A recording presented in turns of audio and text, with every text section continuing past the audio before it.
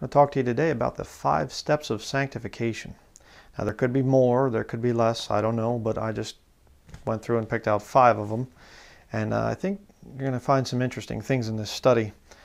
I'm going to name the 5 steps here. Step number 1 would be salvation. Number 2, the new life that comes after salvation. Number 3, you have ministry. Number 4, you have sacrifice. And the 5th one and final one is health, your health. We'll talk about this as we continue in the study. But before we get started, obviously I have a new backdrop here. Not really new, it's just uncovered, you might want to say. This is where one of the bookshelves used to go, and we're switching a lot around right now. And this here behind me is actually one of my grandfather's paintings. Just to tell you a little story about how this thing worked, back in 1990, we would have big, huge Christmas celebrations, and all the family get together, and a lot of cousins, and all my cousins and aunts, uncles, everybody on the Denlinger side, my father's side. And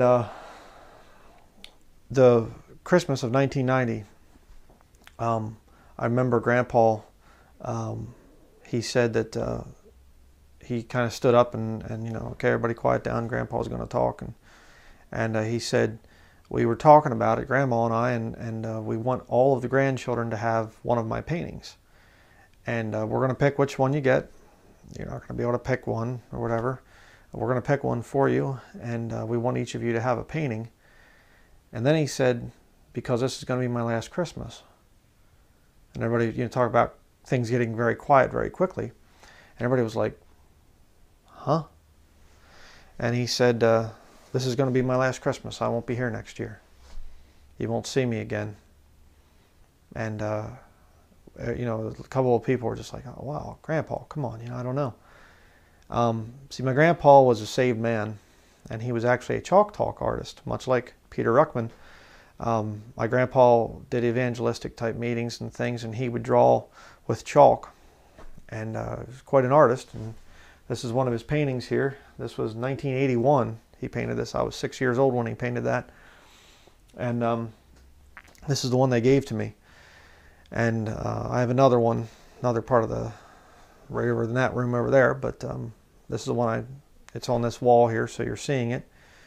But Grandpa, I didn't understand at the time, because he actually died right after New Year's Eve. I think New Year's Day, I think, is when he went home to be with the Lord. So we're talking within, a week or two. From the time he said, I'm not going to be here next year, he was dead within a week or two. Massive stroke, and that was it. Amazing. And a lot of the old time saints and things, they had a peculiar sanctification. And I didn't understand, because I was just 17 at the time. I remember it happening, and I mean, there was just no time to even say goodbye to Grandpa. It was just like, boom, he was gone. And but like I said, I didn't understand at the time why Grandpa was different in some ways, and I know he was probably very ashamed of me at the time, because I was a heavy metal teen, and very rebellious and whatever else, and I know it was a great sorrow to my grandfather to see a lot of his grandchildren really messed up, and he was really distraught about the world and the world's condition. That was 1990. 1991 was when he went home to be with the Lord. So things have gotten just a little bit worse since then, but really something. But I've come to understand my grandfather over the years, understand a lot of the peculiar things that he did, and a lot of the peculiar ways that he had that I thought were so strange. Why would Grandpa be that way? And as I get older, I become more and more like my grandfather. Not because my grandfather was somehow a heroic figure, but because he was saved. And he had these levels of sanctification in his life. And so I just want to kind of share that. I mean, this is where the old production area was, just over there a little bit, but pretty much this is where I've been making videos. So we'll keep you posted with what's going to be happening here as far as the new area where I'm going to be doing video, but we're setting up the bookshelf and all the other recording equipment and everything else. But just thought that'd be kind of an interesting way to kind of introduce this video. Just showing this and telling a little story about my grandfather. as we're heading towards the Christmas season again, it's just always a reminder to me of a man that I look up to very highly. At the time, I kind of thought, like I said, I thought he was kind of weird. And now it's like I look back and I realize he was a Bible believer. He was. Let's begin here. Salvation, the first level of sanctification. You can turn in your Bible to 1 Corinthians chapter 1. You know, there's another way to say sanctification. That means set apart. Another way that you can say it's, you know, if you say, what is sanctification? It means to be set apart. We'll see this here in the study. 1 Corinthians chapter 1, beginning in verse 26. For ye see your calling, brethren, how that not many wise men after the flesh, not many mighty, not many noble, are called. But God hath chosen the foolish things of the world to confound the wise, and God hath chosen the weak things of the world to confound the things which are mighty. And base things of the world, and things which are despised, hath God chosen, yea, and things which are not to bring to naught things that are, that no flesh should glory in his presence. But of him are ye in Christ Jesus, who of God is made unto us wisdom and righteousness and sanctification and redemption, that according as it is written, he that glorieth, let him glory in the Lord. You see, you don't come to God and say, I've made a decision, you're going to save me, and I'm going to tell you the conditions upon whereby I am saved. You don't do that. God chooses whether you're to be saved or not. All right? And somebody can come along and they can say, well, you know, I believe I'm a Christian, I believe I'm saved and things like this. But it's up to the Lord whether that person's saved or not. I mean, I've gotten into, you know, debates back and forth with atheists, and they'll get sarcastic and they'll go, I believe that Jesus died for my sin. And they'll act like they're praying this prayer, and then they laugh and things. Well, they confess that Jesus died for their sins. They say he's their Savior, but they aren't saved. You see, the beginning of sanctification happens when you come to God and you present your case, so to speak. Are you a sinner? It's a faithful saying and worthy of all acceptation that Christ Jesus came into the world to save sinners, of whom I am chief. Is that your attitude? Do you come and say, I am a sinner, I cannot save myself? Okay? There's no amount of good works that I can do and continue to do to someday earn and merit my salvation. No, I'm a rotten sinner. I need a Savior. And the Lord looks on the heart, and he says, is this person in that proper condition to be saved? It's up to God to choose you if you're going to be saved. And notice in our passage there, it says there, ye see your calling, brethren, how that not many wise men after the flesh, not many mighty, not many noble are called.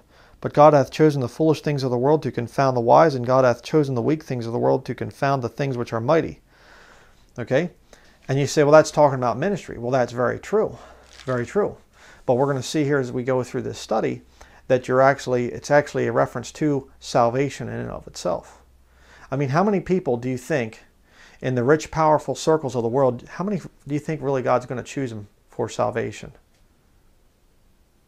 The things that are highly esteemed among men are abomination in the sight of God, and God's going to just choose them simply because they say, hey, I want to believe. I'm not going to give up my life, but I want you to save me.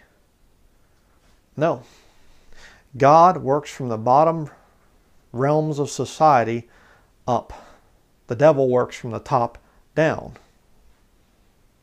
He says, if you fall down and worship me, I'll give you the kingdoms. See, he lifts people up. God says, humble yourself. Bring yourself down.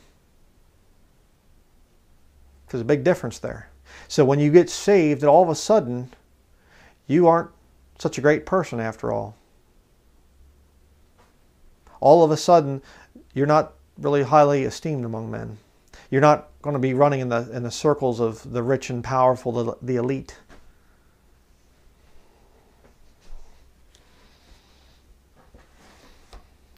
Next, let's go to 2 Thessalonians chapter 2.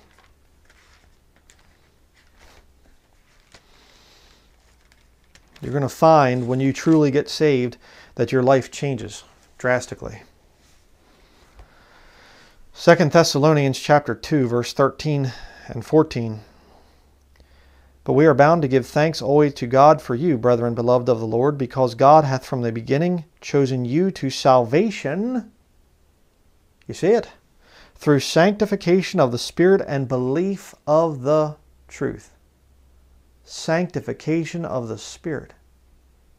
What did Jesus Christ say to his disciples? He said, I'm going to, separate you from the world. I'm going to, sanctify you from the world. And they said, how are you going to do that? And he said, I'm going to send the Spirit of truth.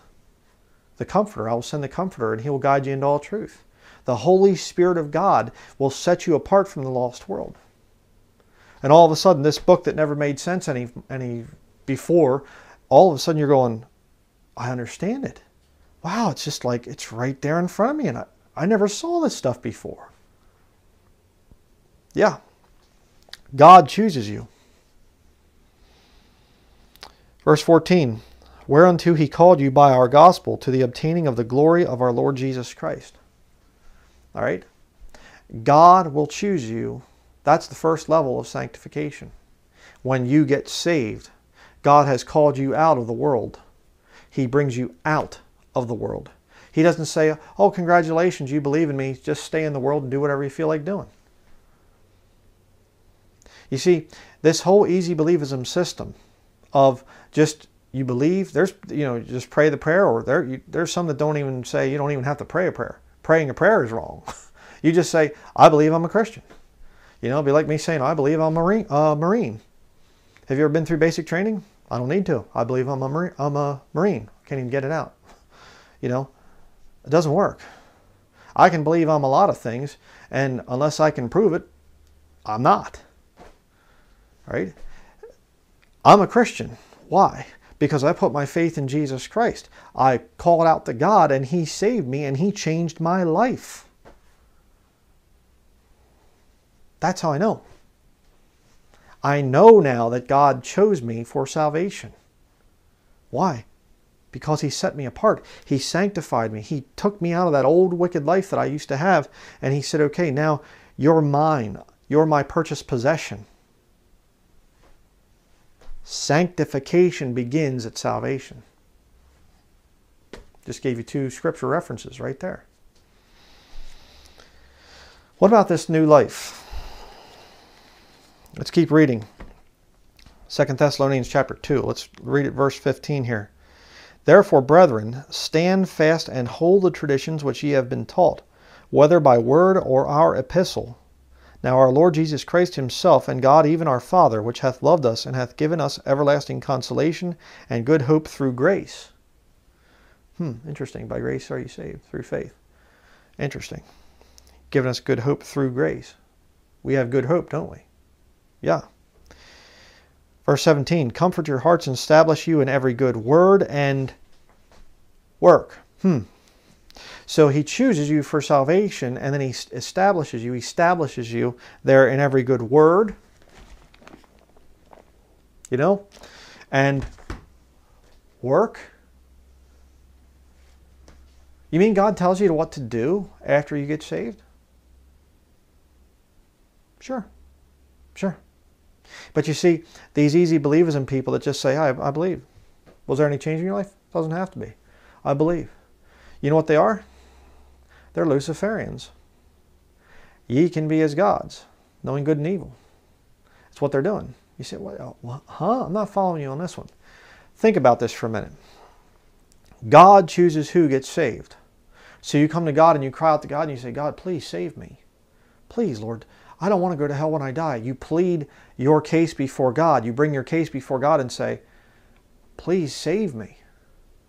But the easy believism heretic comes along and they say, I just believe. I understand that Jesus died on the cross to pay for my sins. I'm a sinner. We're all sinners. So I believe. Yeah. Is there a change in your life? Whatever. It doesn't have to be. Yeah. They define salvation on their own terms. That's what they're doing. So they are in effect saying, I can take the place of God. God doesn't have to save me. I will just declare that I am saved. And that there doesn't have to be any physical outward changes. There doesn't have to be a single thing of turning from sin or anything like that. I just simply declare that I am a Christian. I have believed the gospel. I am saved. I know I'm saved. I've declared that I'm saved. What about God choosing you? What about God telling you what to do with your life? You see? You see, Lucifer, his heart was lifted up with pride. He got to a point where he was saying, I will be like the Most High. I will ascend above the throne. All this stuff. He thought that he had the authority of God. Let me tell you something. If you haven't come to God as a repentant, broken, contrite sinner, what is repentance? Changing your attitude, changing your mind, changing your course of action in life, and realizing, I can't keep doing this. As people get to a desperate time in their life and they're just like, you know, I can't keep living like this. I can't keep getting drunk and getting in accidents, and I can't keep fornicating, or can't keep looking at pornography, or I can't keep whatever. I can't keep this up. I need help. Somebody says, are you a sinner? Yes, I'm a sinner. You see? You come to God in that repentant state, broken. You're not coming with any righteousness of your own. You're not coming and saying, hey, I think I can get by, and I'm a pretty good person. No, no. You're broken. That's why tears almost always will accompany a true salvation. All right? You don't have to wait till your life is totally wrecked. I mean, you can get saved before you totally wreck your life. But most people, they'll go into sin for a little while, you know, and there's some agony associated with your salvation. There's some man, I can't believe it. I got to have help and whatever. What's contrition? Contrition, a contrite spirit. Somebody that is broken and saying, I know I've messed up. I know I need to change. I feel I've wronged God. When they hear, you know, God's word and the conviction comes in, and they realize, I've sinned, I've lied, I've stolen, I've blasphemed God, I've this, I've that, and they feel like, oh man, I've sinned against a holy, righteous God. That's contrition. And when you come in that state, when you come like that, God then looks at your heart and he says, okay, you're in. Or, sorry.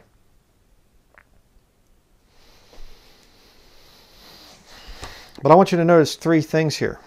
Okay? Number 1, verse 15 there. Therefore, brethren, stand fast and hold the traditions which ye have been taught, whether by word or our epistle. Do you do that when you're lost? No. Stand fast and hold the traditions which ye have been taught, whether by word or our epistle. All of a sudden you're going to find yourself taking stands that you would have never dreamed of taking back in your lost life.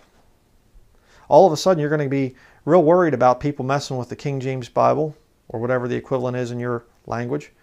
You're going to start thinking about end times types of things, and you're going to start thinking about people going to hell. And wait a second, Roman Catholicism teaches that Mary's somehow a mediator between, or mediatrix between, you know, Jesus and man and things, and you got to go to the priest and you got to go to here, and you're going to start to think about spiritual things like you never did before. Something changes. And I maintain and will maintain to the day of my death, or being called up, that most people in these church buildings are lost. All right? Why? They don't want to talk about the things of the Lord. They don't want to hold fast. They'll talk about the same things that the people out in the world talk about. You into the average church building on a Sunday morning and listen to the conversations, and go down to the local gas station, it's the same conversations. Oh, Donald Trump just got elected. What do you think he's going to do? How do you think he's going to do for the president? Boy, I heard there's going to be a lot of snow this weekend. Did you get your Christmas shopping done? Hey, yeah. When you get truly saved, you will take stands, and you will want to talk about Jesus Christ. Take stands that you wouldn't have done in your lost life. Number 2, you will change your life to conform to the Bible. You will. This is the way it's going to be. And you will be established by God in understanding Scripture. And look at verse 17. Comfort your hearts and establish you in every good word and work. You will do works meet for repentance, the Bible talks about. all of a sudden you'll find yourself wanting to do things for the Lord that you can't even explain. Why do I start feeling like this? And I want to tell people about Jesus, and I want to read my Bible, and I want to pray, and I want to start cleaning up my life, and I got to go through my movies and see which ones I should keep and which ones I should throw out. Maybe I ought to throw them all out. Yeah. All of a sudden, your interests are going to change at true salvation. And you say, what is that? Sanctification. God sets you apart. He takes you out of the world and says, you're mine now. You're my purchased possession. And I'm going to give you a new life. And that new life is going to further separate you from the world. Everybody that gets saved, every single person that gets saved, will do stupid things right after their salvation. Why? They're a babe in Christ. Do you ever see a baby? They put dumb things in their mouth. Pick up something, you know. I remember this, my one cousin of mine years and years ago, she had a little baby boy and stuff, and he's, you know, walking around the back, you know, porch at the house where I grew up, and he sees this spider, daddy long-legger, big long-legged thing, and he's looking at the thing, and he goes and grabs it and goes, pops it right in his mouth. And, you know, my cousin's like, no,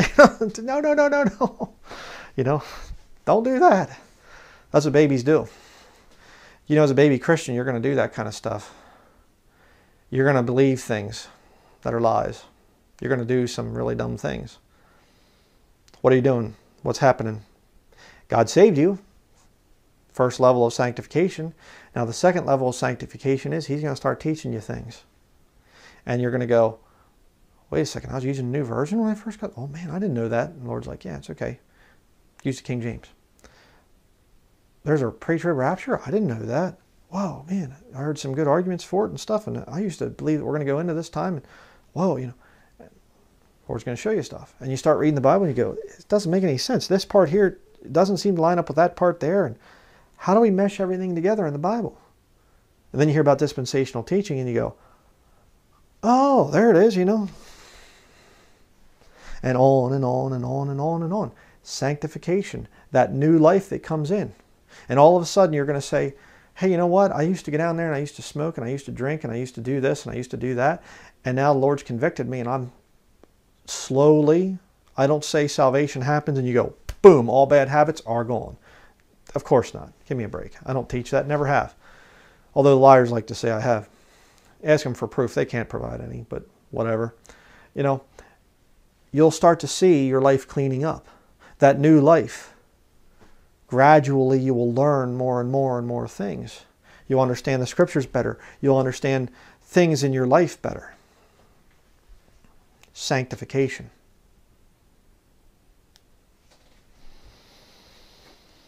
First Peter chapter 4. Turn over to there. 1 Peter chapter 4. It's a good one. For as much then as Christ hath suffered for us in the flesh, arm yourselves likewise with the same mind, for he that hath suffered in the flesh hath ceased from sin. That he no longer should live the rest of his time in the flesh to the lusts of men, but to the will of God. For the time past of our life may suffice us to have wrought the will of the Gentiles when we walked in lasciviousness, lusts, excess of wine, revellings, banquetings, and abominable idolatries. Wicked, past, lost life. Look what happens here. I love this one. Verse 4. Wherein they think it strange that ye run not with them to the same excess of riot, speaking evil of you. Who shall give account to him that is ready to judge the quick and the dead? Everybody's going to answer someday. But isn't it interesting that those people that you used to hang out with back when you were lost, all of a sudden they go, what on earth happened to Brian? He used to be really cool. I mean, the guy used to be like really hardcore into motorcycles and he was fun to be around and stuff. Now he's like into this, what is it, ministry or something? The guy, Told the best friend, my best friend I had growing up, the one time he's like, so what are you up to? And, you know, talked to him. Last time I talked to him was years ago. And I said, I'm studying the Bible. And he laughed. Thought that was funny.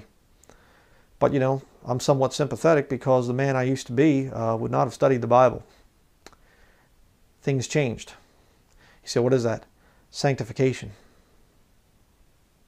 Doesn't want to hang out anymore. It's strange that I don't run to the same excessive riot. Last time that was, I talked to him on the phone. Last time before that I saw him, he was talking about how him and his wife had gone to Las Vegas to watch a topless show. Married man. Watching a topless show with his wife sitting right there. It's normal, isn't it? Not when you're saved. Nope. Not when you're saved. And they go to church. Sure. Raised in church. Same church I went to. Yeah. How about that? And how many of you out there can say the same things? Yeah, I used to do this and I used to do that and I used to have these friends and things, and all of a sudden now they're going, they think you're strange. Verse 4, wherefore they think it strange that ye run not with them to the same excess of riot, speaking evil of you. It's not just that they say you're strange. Now they actually speak evil of you. Did you hear about Brian? He's into some kind of cult stuff. I don't know what's the thing? Yeah. He holds to the King James Bible. All others are satanic. The guy says the Vatican's behind everything. I mean, I think he's either been out in the sun too long, or he works too hard, or I don't know what the deal is.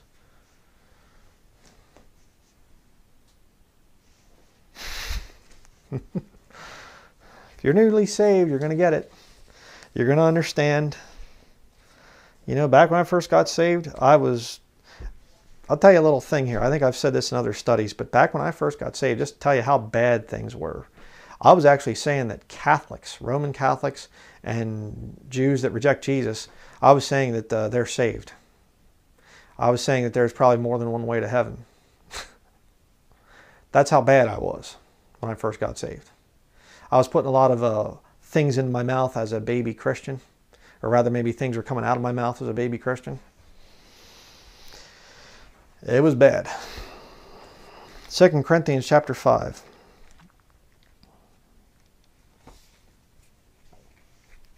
Second Corinthians chapter 5, verse 17. Therefore, if any man be in Christ, he is a new creature. Old things are passed away. Behold, all things are become new. Now, I go over this verse and over this verse and over this verse, and this is the one that I get accused of. People say, you're teaching lordship salvation. It's so ridiculous. I mean, I get this thing all the time from these satanic, easy believing people, the people that just save themselves according to their own thoughts and beliefs. There's no outward signs, no need of repentance, no change of attitude towards their sin. They just decide that they're saved. They proclaim that they're saved, and they're saved. You know, wow, amazing. But the scripture there puts a conditional clause into the thing. If any man be in Christ, he is a new creature. Old things are passed away. Behold, all things are become new. There is a changed life that will accompany a true conversion. I mean, it's just common sense. I don't understand how people cannot get that. It doesn't mean that you become sinlessly perfect. It doesn't mean that you have to continue in good works to maintain your salvation. It doesn't mean that at all. It means at a true conversion where you've come to Jesus Christ and the Lord saves you. He chooses you. He looks at your heart condition and he says, that's real. This person's going to live for me. They're not going to be perfect. They're not going to be sinless. Only God is sinless. Okay? Only the Lord Jesus Christ, when he was here on the earth, God manifested in the flesh, he was perfect. He was sinless. Nobody else can do it. But the whole point is there will be a changed life there. God's going to tell you what to do. Why? Because you're his purchased possession. It's very, very simple. He will sanctify you by giving you that new life that will further set you apart from the rest of the world.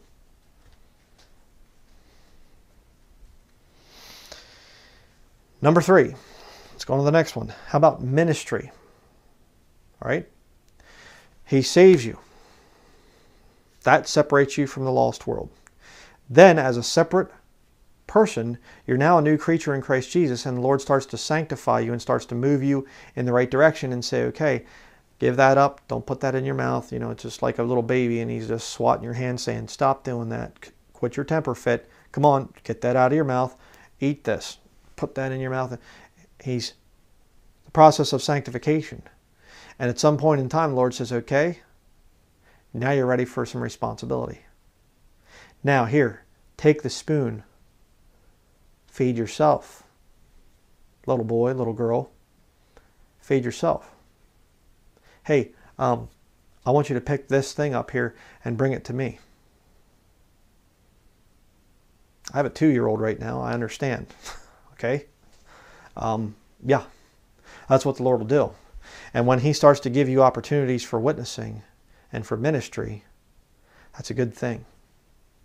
He's seeing some good progress there in your sanctification and you cleaning up your life and you taking care of things. When He tells you to do something, you obey. You know, it's not a very fun thing when you tell a child, hey, stop doing that, and they disobey. And you have to tell them again and again and again. You give them a spanking and you say, now please stop doing it. And they stop doing it for a while and they go back to doing it again. And it's a wonderful thing when you have an obedient child and that child you say, don't do that. And the child, okay, you know, and they don't do it again. That's a good thing. That's the way we should be as Christians. But let's see here about this thing of ministry. Verse 18, 2 Corinthians 5, verse 18 through 21. And all things are of God, who hath reconciled us to Himself by Jesus Christ, and hath given to us the ministry of reconciliation. To wit, that God was in Christ reconciling the world unto Himself, not imputing their trespasses unto them, and hath committed unto us the word of reconciliation. Now then, we are ambassadors for Christ, as though God did beseech you by us, we pray you in Christ's stead, be ye reconciled to God. For He hath made Him to be sin for us, who knew no sin, that we might be made the righteousness of God in Him. Sanctified. The Lord says, hey, I set you apart. I've taken you from the world, and I've put you down into a position now that you're one of my children. You're now my property. You've been sanctified from that lost world. Now I'm going to clean you up. I'm going to instruct you. I'm going to teach you. I'm going to show you truth. And now, son, daughter, I'm going to start to give you some responsibility. You're to that point. You are now an ambassador. And I have given you the word of reconciliation. There it is. That right there is the next step in sanctification. But let's keep reading here. Chapter 6. 2 Corinthians chapter 6, beginning in verse 1. We then, as workers together with Him, beseech you also that ye receive not the grace of God in vain. For He saith, I have heard thee in a time accepted, and in the day of salvation have I succored thee. He helped thee. That's what succor means. Behold, now is the accepted time. Behold, now is the day of salvation. If you're lost, you need to take heed of that. Now's the time for you to be saved. Don't wait. Verse 3, giving no offense in anything, that the ministry be not blamed,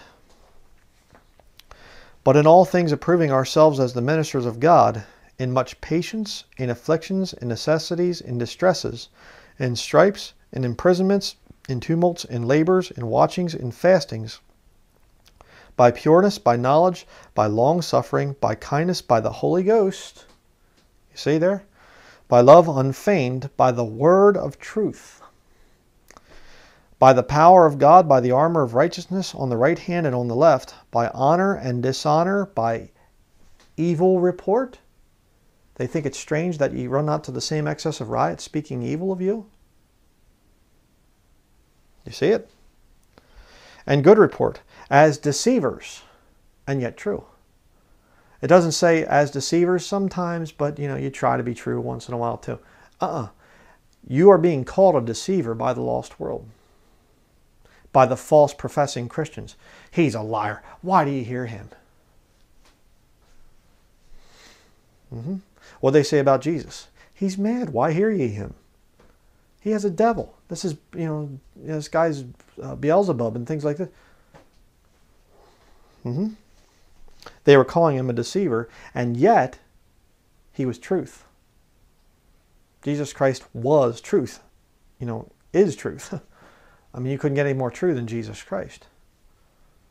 Well, we are his servants. We are his ambassadors. He's committed unto us the word of reconciliation.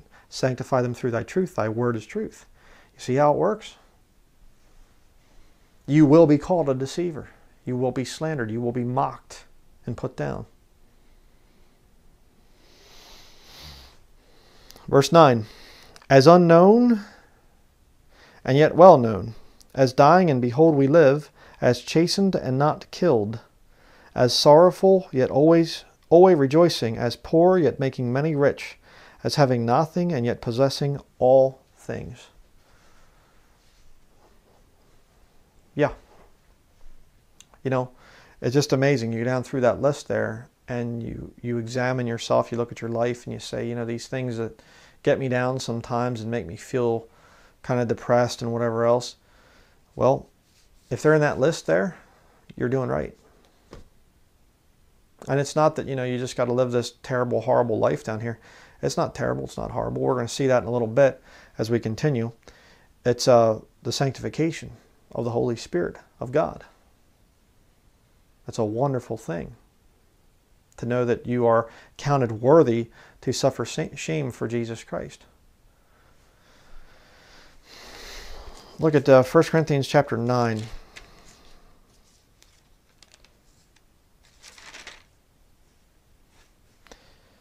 1 Corinthians chapter 9, verse 19.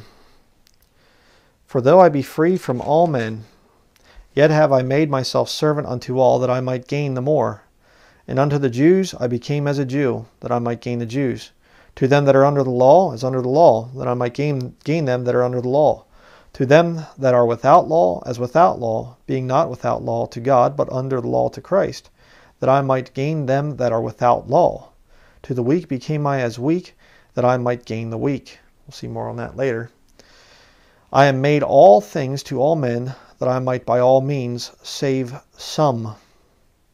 And this I do for the gospel's sake, that I might be partaker thereof with you. That's one of those things that is, you can read it and you go, oh, yeah, that sounds good. That's part of the thing of sanctification that's not always fun to think about. God is going to put you through things so that you can minister to other people. God's saints do not sit on satin pillows down here on this earth. God expects you to be in the trenches, to have depression problems, to have health problems, to have financial problems, to understand different things, different people, different ways of, whatever. Why? So you can minister to them. And I've said this point before in other studies. Paul does not say in verse 22, I make myself all things that I can win other people. I am made. And these modern professing Christians, they'll say, well, I'm going to be like, the Romans to win the Romans or something like this. No. They'll say, we're going to play rock music with Christian lyrics so that we can win people that are into rock music. That's not what the text is saying. Not at all. I mean, these people. What the Lord is doing there is he's saying, as part of the sanctification process, I am going to put you through experiences so that people can relate to you when you talk about your testimony. And you can go and you can help people in their situation. Yeah. That's part of the sanctification process. Now let me ask you a question. How quickly can that happen?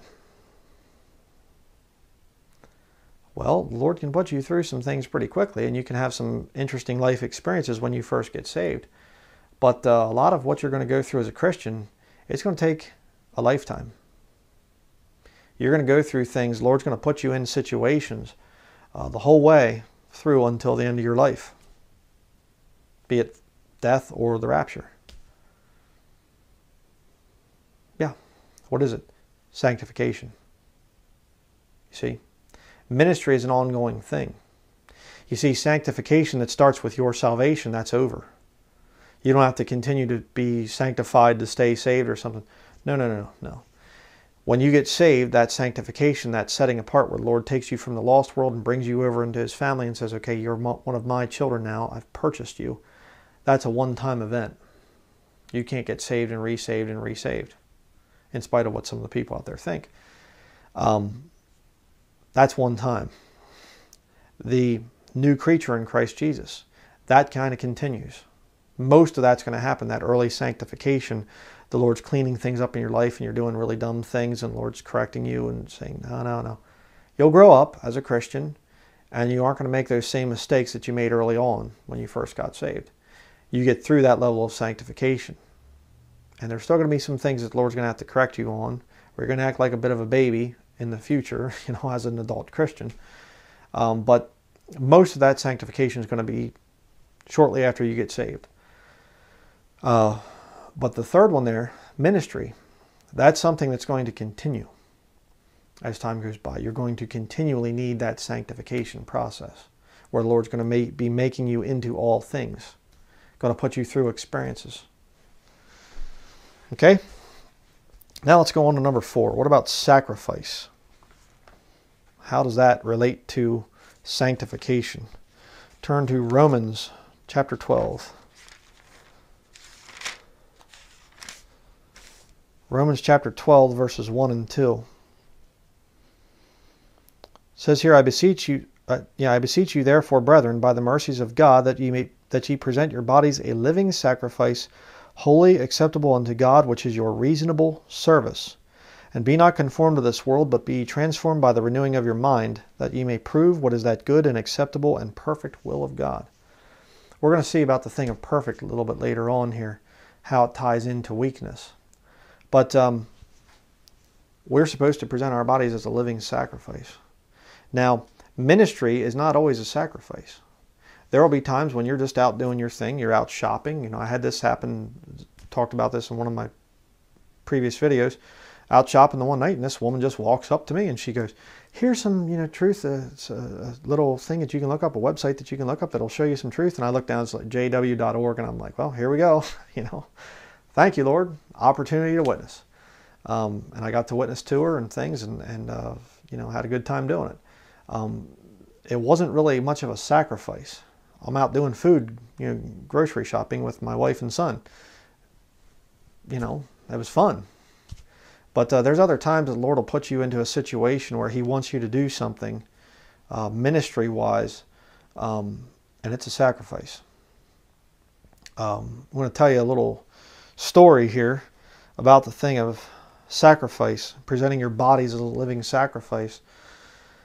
Back when I first went into ministry, I was really unsure. It's kind of like, is this what the Lord wants me to do? Well, I guess I'll try it. And if it fails, then I can say, hey, he didn't want me to be in ministry, so I can go back to the secular world and work, doing whatever. And that didn't happen, And I love the Lord very much. I love serving him. Don't get me wrong. I'm speaking somewhat in jest here, but, it's rough sometimes. I can't even imagine what it's like to have a regular job anymore. And, where I'm not being attacked, every day, just attacks. People attacking me all over the place online and casting out my name as evil and he's a deceiver and all this stuff. And yet I'm telling the truth and the whole thing, and then spiritual attacks that come as a result of it. But as time has gone by, I've seen the attacks have gotten a whole lot worse. Just even in the world. The world condition right now is so much worse. Back, like I said, when my grandfather was alive, when he died in 1991, he died, and it was like he was vexed by how bad the world was, and I'm thinking, man, if we could only go back to 1991, it was not that bad back then compared to today. And you think, what on earth is it going to be like another couple of years? It's vexing. But the point is, it's getting to the point now where it's just like, I have work to do and I'm trying, I do a lot of things offline. I don't really do any, I do, every once in a while I'll do something for money other than ministry, jobs, or I'll sell something, fix up something and sell it. Part of the reason I'm doing that is just to kind of maintain my sanity. It's full-time ministry, unless you've really been in it for quite a few years. It's extremely difficult. The spiritual attacks that come on you is just unreal sometimes, and you know, and I'm finding that more and more it's just like I can't really take a whole lot of time off, and because there's just, the battle is heating up so much, and it's like the Lord expects me on the front lines of the battle, you know, preaching, teaching the Word of God, answering people's questions and things. And I try my very best to do it. And, you know, we're right in the middle of reorganizing this place, and I'm building a lot. And you can't see it. I'm leaning right now. You see me doing this the whole way through the video. You're probably thinking, what on earth is he leaning on? There's a big table over here I just built, you know, moving bookshelves and moving all the books around and moving things and building this and building that. And we have a little over 12 inches of snow right now, and the snow blower has been acting up, and that we got, and you know, shoveling here is just you know, very difficult. And so we got a snow blower, and I've been fixing that. It had some problems, so I had to take the carburetor apart, and because I actually trained as a motorcycle mechanic years ago, but another story. But there's all this work to do, you know, and you know, I was starting to feel this weird spiritual attack stuff happening, and I'm like, oh, you know, I still got work to do. I'll do a video here and whatever. And last night went to bed, and fairly early for a change, because I don't get a whole lot of sleep sometimes because I'm trying to get work done. And boy, it was about 3 o'clock, I guess, in the morning. I woke up, and it was like I could just feel major, massive attack. And I was like, I told my wife, I said, you know what, I have to get down in there, and I have to do a study. I have to spend some time in the Word of God with the Lord, and I need to get this video idea that the Lord put in my mind, and I'm kind of, how am I going to do this? So this sermon was written this morning, actually. I was going to say last night, but technically this morning, early this morning, from about 3:30 to right around 5:30. So about 2 hours in the middle of the night. I'm downstairs writing sermon notes. And why? Well, as time goes by and you're in ministry, you're going to have to make more and more sacrifices. That's part of the sanctification process. And the Lord will give you strength. You'll be surprised. Sometimes you'll do something and you'll just think to yourself, man, I'm so wiped out and whatever else. And the Lord will come along, and He'll give you strength like you wouldn't believe. I'll tell you this, and I can guarantee you this. As a Christian, when you go through a real tough trial, a Job kind of an experience where things are really falling apart for you, and you come out of it without foolishly charging the Lord, you come out and you say, Lord, I don't understand why this is happening, but I love you, Lord, and I understand you know what's going on. Romans 8:28 says that all things work together for good to them that love God, to them who are the called according to His purpose. You come through it, and God will bless you. God will reward you greatly. In this life, too, by the way. In heaven, yes. In the millennial kingdom, certainly. But God will actually reward you right now. You'll see it. You'll feel great joy. And by the way, if you ever think to yourself, you know, I feel almost like I should pray for Brother Brian, Sister Catherine, and our son, but I think they're doing okay. We're okay, you know, and stuff. We're surviving. But if you ever feel led to pray for us at any time of the day, the Holy Spirit prompting you, please pray. Okay? We desperately need it. I mean, there's a lot of stuff going on right now in this world, and I don't even understand what all is going on. But, you know, just trying to get the point across here that sacrifice will come in ministry, you know, and that is part of the sanctification process. And you have to present your body as a living sacrifice. And that's not always easy to do. But let's continue. 2 Timothy chapter 2.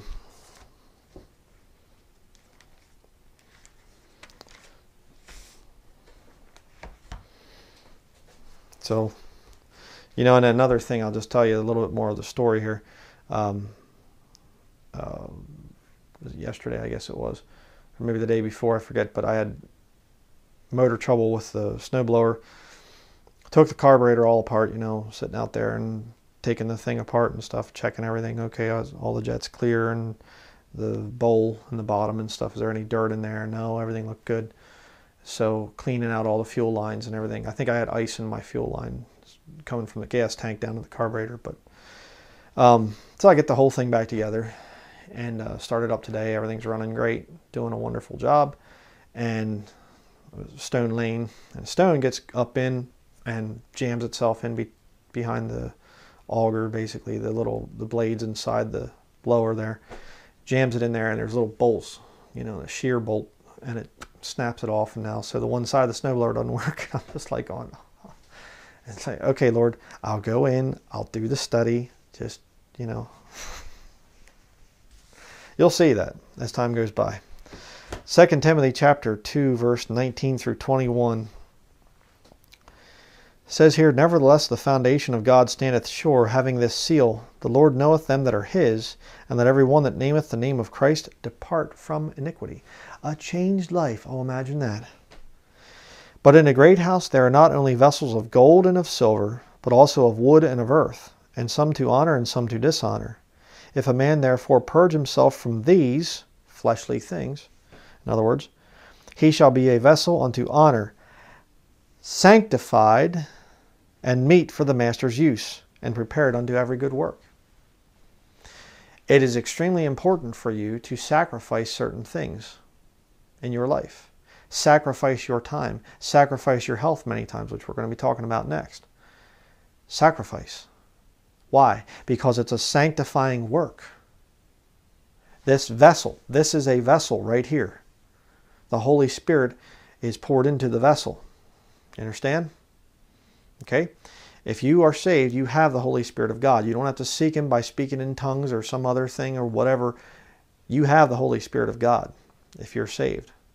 Now, the Holy Spirit can only do things in your life depending on how much you've sanctified things, you know, in your life. In other words, if you've still got problems and whatever else, and you still have a cigarette smoking problem, or you're looking at pornography and struggling with that, or you've got other sin in your life. Notice I said that. I didn't say you live a sinless, perfect life if you're truly saved. I don't teach that, never have. When you have sins in your life, you still are not a sanctified vessel. You still have to get that stuff out of your life. You have to make, and when you do, that's great. But then there's also the thing of sacrifices that come in. The Lord puts you into ministry and He says, hey, I want you to go and do such and such. And you say, well, Lord, that's going to take a lot of time.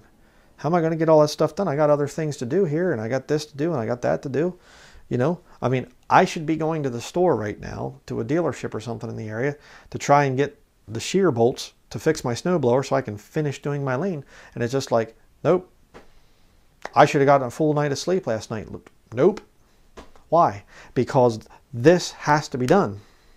And Lord, you'll get to that point where you'll understand when the Lord really wants you to do something, He will show it to you.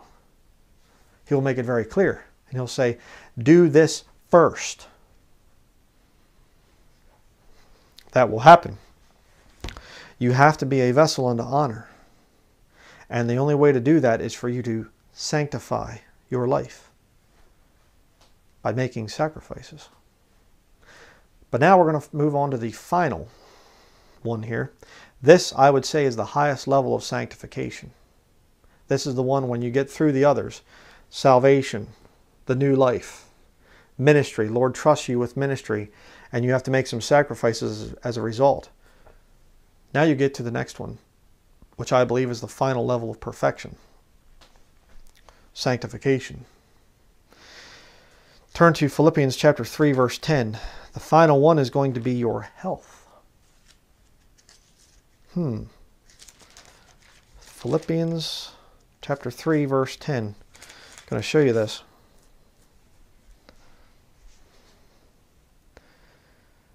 says here that I may know him in the power of his resurrection and the fellowship of his sufferings, being made conformable unto his death. I've been over this one many, many times. I quote this scripture quite a bit because it's a very, very profound scripture. But I got to thinking about this and I thought, what did Jesus become on the cross? He became sin who knew no sin, that we might be made the righteousness of God in him.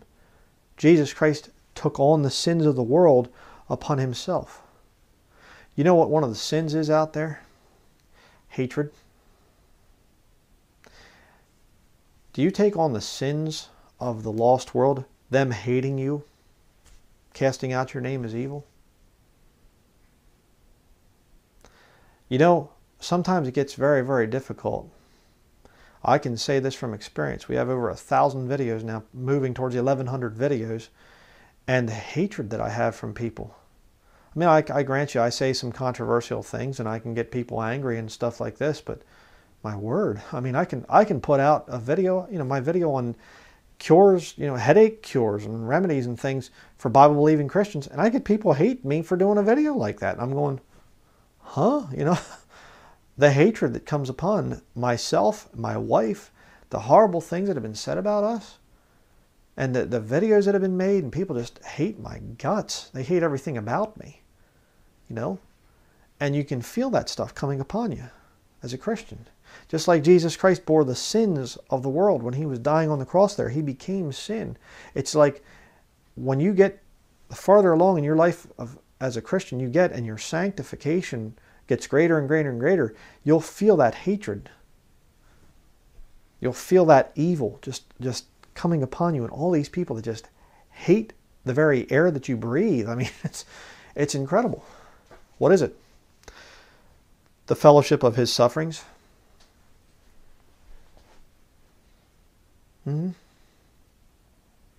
I mean, we can get hated on a level right now as Bible-believing Christians. If you put videos out, you can be hated on a level that nobody could have dreamed of in the first century. A lot less people in the first century, and there was certainly no worldwide internet ministry where anybody could get in there and write comments about you. I mean, we can, as Bible-believing Christians, we can get hated today. It's amazing the levels of hate that can come upon you as a Christian. And it isn't just like, oh, it doesn't bother me. It's hard sometimes. It really is. And, there's enough people out there that support the ministry and things and pray for us and write little testimonies and things. I never understood this passage, and your video really helped, and just got saved, and I thank the Lord for helping me to find your videos, and that stuff keeps me going, and that's wonderful. I appreciate that. But I'll tell you right now, there's a lot of times I can feel the hate. I can just feel how much people just despise me. And it's, tone it down. Brethren, I can tone it down. I can be just as nice as I can. People still hate my guts. So my method has always just been, let me just explain this for those of you who don't understand my sarcasm and some of what people perceive to be arrogance and things like this. I want people to know what I believe. I don't believe in being politically correct for any reason. I believe in being blunt and brutally honest and just coming out with it. And if you're wanting the truth, you're gonna see past some of my sarcastic ways and whatever else, or you'll enjoy it if you're a Bible believer. Most Bible believers I know of have sort of a weird sarcastic sense of humor. The Lord does. I've talked about that in other studies, but you're going to understand things. And if you're lost, I've gotten things from lost people. I've gotten stuff from Roman Catholics, and they're like, you know what, I don't agree with what you're saying, but I do feel that you love people. Thank you. So you're thinking a Roman Catholic? Yes, I am. I thank you because you understand my spirit. You understand when I come out and I say Roman Catholicism is wicked, it's satanic and things like this. I'm not saying it because I hate Roman Catholics. I don't hate Roman Catholics. I don't hate Muslims. I don't hate sodomites. I don't hate atheists. I don't hate anybody. I don't. I have strong disagreements with what you're doing. And I'm going to make my strong disagreements known and plain so that you're not wondering, well, he's kind of ambiguous. I'm not ambiguous. All right? That's not going to happen. But coming out with the truth, as I do, is going to get you hated. It's going to get a lot of people coming after you. Lines up with Philippians chapter 3, verse 10. Let me show you another one. Psalm 38. Back to the Old Testament.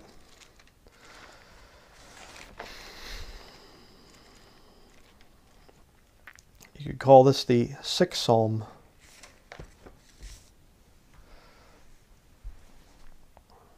Psalm 38, verse 1. O Lord, rebuke me not in thy wrath, neither chasten me in thy hot displeasure. For thine arrows stick fast in me, and thy hand presseth me sore. There is no soundness in my flesh because of thine anger, neither is there any rest in my bones because of my sin. Again, I'll say this. I lived a life of sin for a long, long time. And I ate the wrong kind of foods, and I looked at the wrong kind of stuff with my eyes.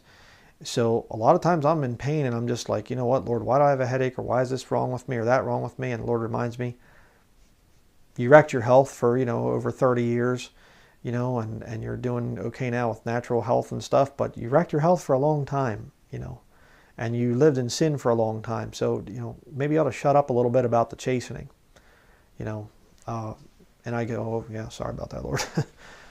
Yeah.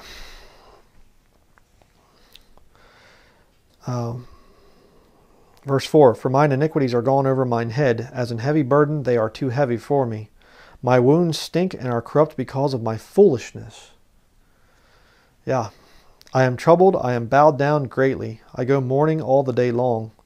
For my loins are filled with a loathsome disease, and there is no soundness in my flesh. I am feeble and sore broken. I have roared by reason of the disquietness of my heart. Lord, all my desire is before thee, and my groaning is not hid from thee. My heart panteth, my strength faileth me. As for the light of mine eyes, it also is gone from me. My lovers and my friends stand aloof from my sore, and my kinsmen stand afar off. Part of sanctification. They also that seek after my life lay snares for me, and they that seek my hurt speak mischievous things, and imagine deceits all the day long. Brian Denlinger exposed. Yeah. Verse 13, but I as a deaf man heard not, and I was as a dumb man that openeth not his mouth. Thus I was as a man that heareth not, and in whose mouth are no reproofs. For in thee, O Lord, do I hope. Thou wilt hear, O Lord my God. For I said, hear me, lest otherwise they should rejoice over me. When my foot slippeth, they magnify themselves against me. I did this video years ago. I got angry about the thing of Greg Miller. He was putting stuff in the comments section. People say, well, you're okay with Ruckman, but you're not okay with Greg Miller. Ruckman never said the kind of stuff that Greg Miller has said. Sexually perverted things and using language that was just really inappropriate. I had to take the comment section down and delete his comments. It was that bad. I'm just like, I don't want the lost world even seeing this stuff. It was foul. And I've had people write to me and say, I just asked him a question. I just said something that he disagreed with, and he just ripped into me. I never saw Ruckman do that. Okay. But I remember I did this video and I was very angry, and I'm just like, I was like, it's the Bible, it's the Bible, it's the Bible. And I'm hitting the Bible. And, I was mad. I shouldn't have been hitting the Bible. I apologize for that. I took the video down. But these stinking hypocrites, they also that seek after my life lay snares for me, and they that seek my hurt speak mischievous things and imagine deceits all the day long. They take one little clip of a video where I lost my temper, and it's just like all over the internet. One mistake. I'm sorry, I made a mistake. I shouldn't have lost my temper like that. But now it's a Brian Denlinger exposed. And they show other video where I'm saying, don't ever hit your Bible. Yeah, I made a mistake. I messed up. I make mistakes in the ministry. I don't try to go up and cover up and stuff like this so people think I'm perfect. I make mistakes. I make mistakes all the time with my health. And I suffer for it. I have a great weakness for chocolate. And I get headaches if I eat too much chocolate before I go to bed. And I try not to. I go for a long time sometimes without eating chocolate. But, Sometimes I eat chocolate and I wake up and I have a headache all day. It's stupid. Why do I do a thing like that? You know? They'll do the same thing with you as you get further along the line of sanctification. Verse 17, for I am ready to halt, and my sorrow is continually before me. For I will declare mine iniquity, I will be sorry for my sin. Yeah. But mine enemies are lively, and they are strong, and they that hate me wrongfully are multiplied. It's amazing how a lot of these great Bible-believing ministries that come out against me and show me to be the heretic that I supposedly am, they'll monetize their channels and things, and their subscriber base goes through the roof. You know, they that hate me wrongfully are multiplied. I've never monetized my account, nor will I ever. You know, it's crazy. Verse 20. They also that render evil for good are mine adversaries, because I follow the thing that good is. Forsake me not, O Lord, O my God. Be not far from me. Make haste to help me, O Lord, my salvation. That's the prayer you're going to get to. That's where you're going to get to as you get into later on, you know, parts of your life where the sanctification starts to happen, where you're starting to suffer. You feel the hatred from the people that just can't stand you. You know. I mean, I've been doing this thing since 2007, 2008 on the internet, but 2007. So it's going to be 10 years next year of being in very, very hardcore ministry. Not backing down from very many subjects.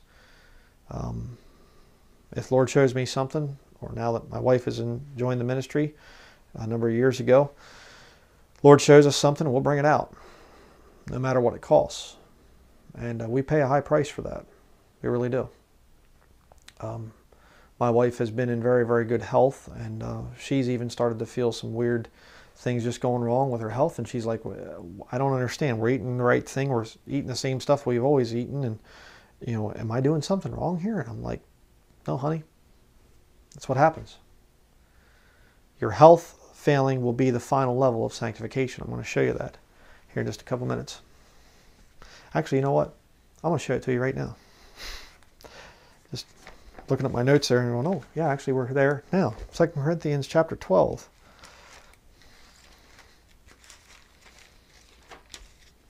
There's going to be times that you're going to have sleepless nights. I've talked about this. I had a dear brother in the Lord send me this information about what to do to get good nights of sleep and stuff. I've done all that stuff. I eat the right things and do the right things, and, you know, all this different stuff. Doesn't matter. There's times we'll do the same things 2 nights in a row. Same basic, you know, good eating meal, and then we have the same stuff before we go to bed, or just nothing at all, or with the same things. One night it'll be wonderful, amazing sleep. The next night it'll be barely any sleep. Weird, horrible nightmares the whole way through the thing or something. So, you know, struggling. Sometimes that you're going to struggle with the flesh. 2 Corinthians chapter 12, verse 7 through 10. And lest I should be exalted above measure through the abundance of the revelations, there was given to me a thorn in the flesh, the messenger of Satan to buffet me, lest I should be exalted above measure. For this thing I besought the Lord thrice, that it might depart from me. You ready? I'm telling you, this is the final level of sanctification. If you're struggling with depression, if you're struggling with some kind of health issue that's ministry related, that's because of your sanctified life, that you've been set apart from the lost world, and things are not seeming to get any better, here's some encouragement for you. Verse 9, and he said unto me, my grace is sufficient for thee, for my strength is made perfect in weakness. God's strength. How do you get God's strength? Sanctification, salvation, a new life, ministry, sacrifice, your health failing. My strength is made perfect in weakness. You say, well, I'm not really there. I'm in pretty good health. Keep going. And you'll start to feel it. You say, well, can I avoid this whole thing of all this bad stuff that could happen in my life, and feeling down and feeling depressed and health problems and whatever else? Now, and I don't even talk about a lot of my health problems. Again, it's something I feel like, there's probably, I don't know if there's people I've actually been told that there are people that are putting curses on us and stuff like this, and I've gotten threats and things like this. We're gonna, witches, we're gonna put hexes on you and whatever else. And I don't talk about a lot of things because I don't want them thinking, oh, we're winning or stuff like this. But we have some weird stuff go wrong with us, just unexplainable, weird things. I can relate to a lot of what David was writing back there in Psalm 38, and just odd things. You're going, what in the world's going on? But understanding that God's strength can only come when we are in a weak state. Let me ask you a convicting question. When do you pray more? When you're in good health or poor health? Poor health. You do. When you're really hurting and when you're really suffering, you'll be praying a lot. Things are really going good. You don't pray quite as much, do you? What's Paul's reaction to this? Same thing we should react. Most gladly, therefore, will I rather glory in my infirmities, that the power of Christ may rest upon me. Therefore I take pleasure in infirmities, in reproaches, in necessities, in persecutions, in distresses for Christ's sake. For when I am weak, then am I strong. That's the final level of sanctification, brethren. When you have nothing left to give up for the Lord. When He's sanctified out of your life all the worldly stuff, the movies, the music, the worldly dress, the worldly talk, the worldly mindset. The Lord's got everything in your life. And then your health starts to fail. And you're down on your knees and you're going, God, I don't know what in the world's going on here. I didn't do a thing. I don't know why I have a headache. God, I don't know why I'm not sleeping at night. Why am I having these depression problems? Why am I this? Why am I that? The Lord says, because right now I'm going to give you my strength. What an encouraging thought. As your health starts to fail, as you're going down like this, the Lord will come along and He'll say, here, let me help you. I'll give you my strength. And you can only experience that power when you're weak. It's made perfect in weakness. And I know, I wish I could just help people. I know a lot of you struggle. I know a lot of you write me and just say, Brother Brian, could you please pray for whatever problem? I'm really having struggles here. I'm really having some problems. Yeah, I understand. We're going to continue here in just a minute. I'm going to talk to you about the rest that comes when we get rest from this whole thing. It's going to be the final part. But let's look at another scripture here quickly. Kind of rabbit trailing a little bit here on my notes. But this is a very near and dear subject to my heart. Because it used to be, I can say, I don't understand. Why is this stuff happening? And question, am I doing something wrong? Is that why I'm having this thing happen here? Or did I eat the wrong thing or whatever? Look at this. 1 Peter chapter 4, verse 12. It says here, Beloved, think it not strange concerning the fiery trial which is to try you, as though some strange thing happened unto you.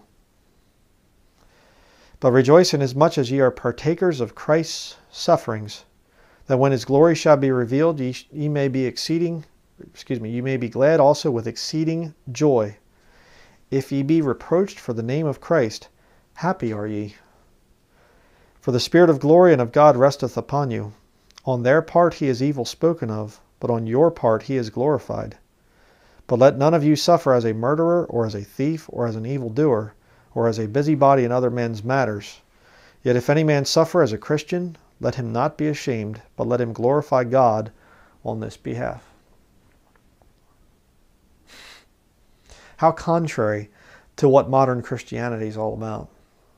Modern Christianity is all about eliminating suffering. Coming to a nice building with all the nice heat and all the nice lighting and all the nice programs that they put on and the nice padded pews and the nice everything. Programs for the children, programs for the adults, classes, seminars, all the stuff. It's all made to eliminate suffering. Let's not preach about controversial things that'll make you feel uncomfortable. Let's not talk about your sins. If you've believed in Jesus, that's all it takes. You see? They are taking away suffering so that you will never experience the power of God. It's really something. Finally, let's talk about rest. I did something kind of a little bit interesting in this study. A lot of times when I do a study, a word study, we'll actually look at the first time it's mentioned. Go in your Bible to Genesis chapter 2. Turn back, the very beginning of the Bible, Genesis chapter 2. This time I did it backwards. We're going to end, got two other scriptures to turn to here, but the last final part of this study, we're going to talk about the rest that comes when we have rest from our labor that we did. And we're going to look at the first time that the word sanctified is mentioned in the King James Bible. Sanctified is all throughout the Old Testament. Sanctification is only in the New Testament. Interesting there. But check this out. Genesis chapter 2, verse 3. And God blessed the seventh day and sanctified it. First time the word shows up. Because that in it he had rested from all his work which God created and made. You say, see, God rested the seventh day from all the work that he had done. Now, is that true? Yeah, it is. But look at the peculiar wording of the verse. That in it he had rested from all his work which God created and made. Let me show you what I believe is going on here. Change the wording just a little bit. I'm not saying the Bible should be rewritten, just to help you understand. Who's the he? He had rested from all his work. I believe it's talking about a saved person. Think about it. How could it be God? Let's read it with the word God in there. Because that in it God had rested from all God's work which God created and made. But let's read it now as a Christian here. Because that in it the saved man, we'll say saved instead of Christian, the saved man rested from all the saved man's work which God created and made. Interesting. You see, the millennial kingdom that's coming is when we are going to receive our rest. When we're going to be in an incorruptible body, which we receive at the rapture. We're not going to have to worry about those physical problems, the bad health. We will be completely sanctified at that point in time. We'll be a pure vessel, meet for the Master's use. We will have our rest. And it's ironic because the Lord could just take us to eternity and we just be up there and that's it and whatever. But the Lord's actually going to bring us back down to the earth. So we can experience life here on the earth, but completely 100% sanctified. We will receive a time of rest. I'll show you the New Testament tie-in. 2 Timothy chapter 2. 2 Timothy 2, verse 11.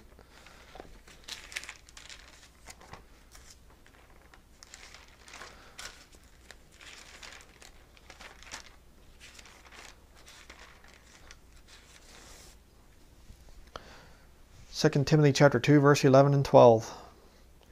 It is a faithful saying that you don't have to worry about this promise being broken. In other words, for if we be dead with him, we shall also live with him.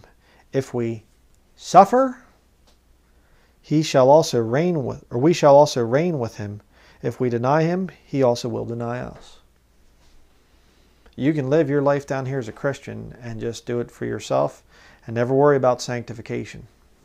just push sanctification out of your life and just get by the skin of your teeth, go to the judgment seat of Christ and watch all your works burned up, but you're not going to reign with Jesus Christ for the millennial kingdom.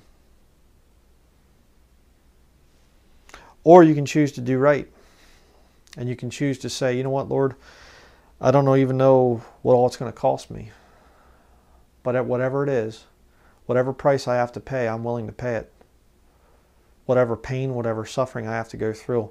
When I start to have things go wrong with my health that I can't explain, I won't think it's strange concerning the fiery trial that's trying me.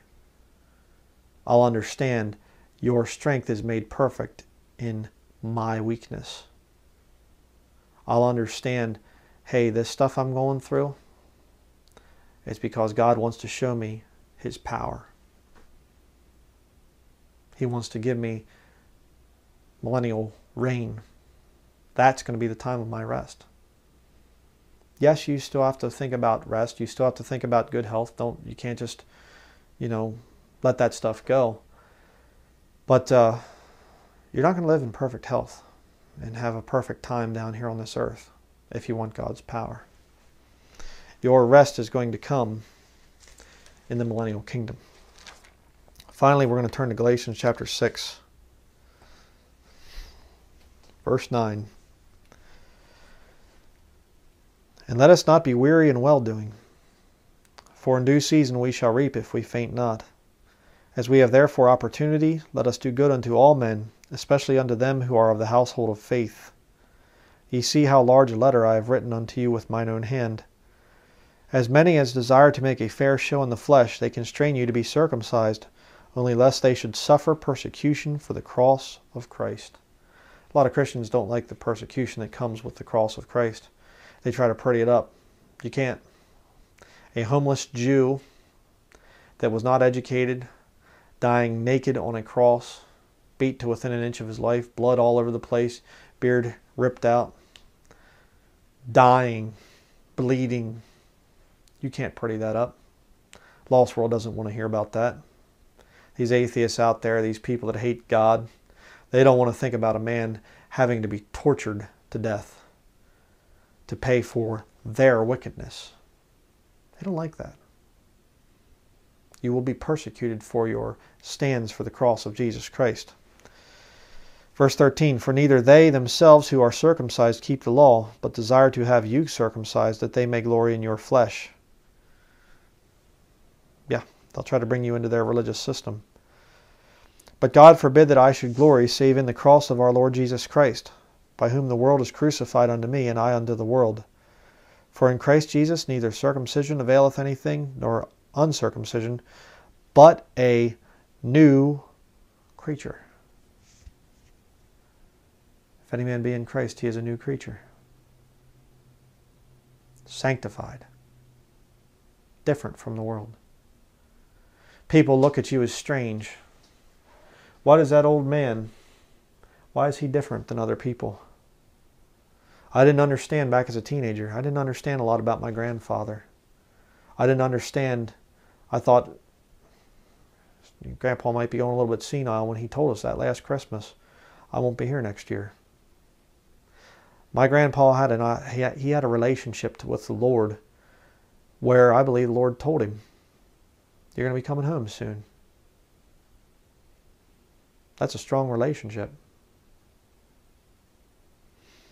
But you only get that through sanctification. He was a new creature in Christ Jesus.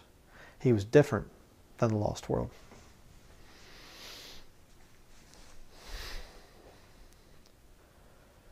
Verse 16, and as many as walk according to this rule, peace be on them and mercy, and upon the Israel of God. From henceforth let no man trouble me, for I bear in my body the marks of the Lord Jesus. Do you have things in common with Jesus Christ? You should, if He's your Savior. Verse 18, brethren, the grace of our Lord Jesus Christ be with your spirit. Amen. Amen.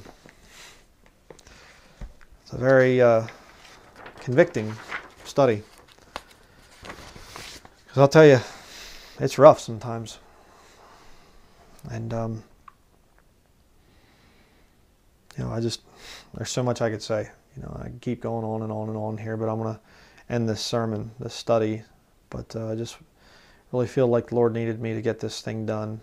And, you know, please pray for us, because it is rough sometimes, you know, going through these things. And I mean, this world is just getting so vile. I mean, you know, you're feeling it out there, and we pray every night, you know, for a lot of the members of the body of Christ, and those that are going through some stuff. And you know, we have a lot of people on our list, and I think about people, and I wonder how they're doing, and it's all part of the sanctification process, and you have to remember that.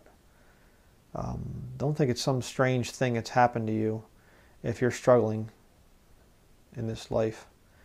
The Lord will not suffer you to be tempted above that you're able to bear. Remember that. But will with the temptation make a way to escape, make a way out, that ye may be able to bear it.